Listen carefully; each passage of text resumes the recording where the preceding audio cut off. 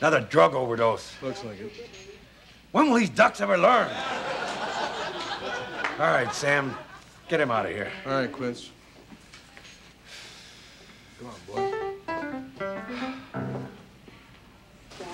Got another one, Quince. Ah, gee! Yeah, Sylvester's his name. Cause of death? Natural causes. Natural causes? You gotta be kidding. Look, he's over 10 feet long and he's flatter than a pancake.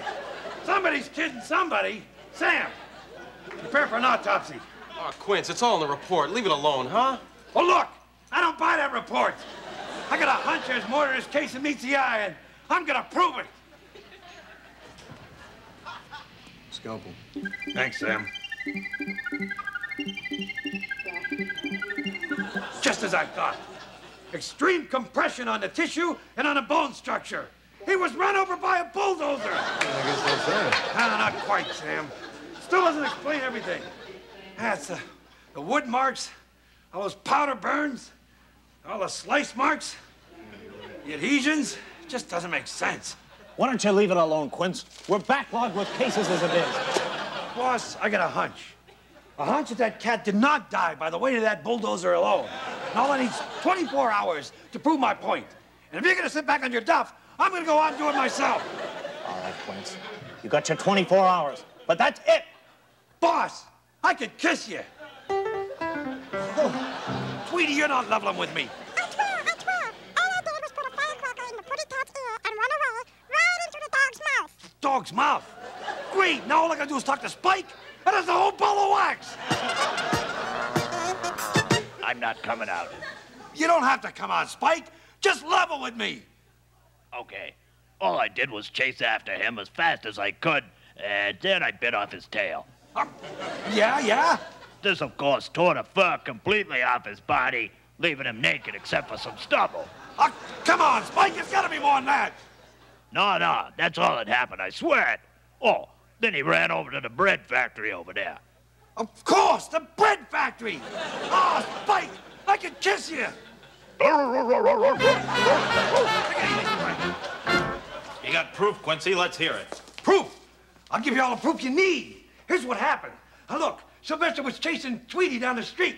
He trapped him right at the bottom of a tree. And Tweety went right up the tree. And Sylvester went right up after him. He got him out on a branch. He tiptoed out on a branch right after him. And then the branch let loose. Sylvester went straight down. And then the branch landed on top of his head. It just landed right on top of his head. All the splinters went in his head. And that's how I got those splinters. But right after that, Tweety went up to him and he stuck some dynamite right in his ear. He took about 4 pieces of dynamite. Boom! He blew him into 27 pieces. So he had to be stitched up. But that didn't kill him yet either. And what happened after that was he started chasing Tweety. And he chased Tweety right into Spike's mouth. He ran in Spike's mouth. And Spike was in there. He was running inside of his mouth. He chased Tweety right outside. And then Spike saw him. And he grabbed his tail with his teeth. He bit down like that. He started swinging him around and around and around.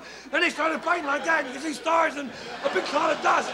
And now all of the fur came off of him. He lost all of his fur. Sylvester lost every bit of fur, and he was bald. He was running around bald, but that didn't do him yet. So after that, Spike saw him. He chased him right down the street into a bread factory. He chased him into a bread factory. And then he went for him, and he missed him. Sylvester jumped up, and he landed on one of those conveyor belts. And it sliced him up like bread. 20 slices, just like that. 20 clean slices, and then it put cellophane over him. He came out looking like a loaf of bread. But that didn't kill him yet either. So then they put him on a delivery truck, and they delivered him. Where to? Right to Spike's house. They took him to Spike's house. Spike opened up the door. He went, ah. He saw Sylvester, started chasing him. He chased him all the way up to a cliff. And he went after him, and then Spike stopped. Sylvester kept going. He went out about 20 feet like this. He's running straight like that. He looks down. He sees he's up in midair. He's got about 900 feet to go. He goes straight down, lands on a highway. A steamroller's coming along, spreads right over him, and flies him out like a pancake. And that's what did him in. Except for one thing. I've seen cats go through a lot more than that in movies. And they're never killed. Young cats like Sylvester. Young? Sylvester was 97 years old. 97 years old? Then he did die of natural causes. Gee! Special delivery for Mr. Quincy. Thanks, I...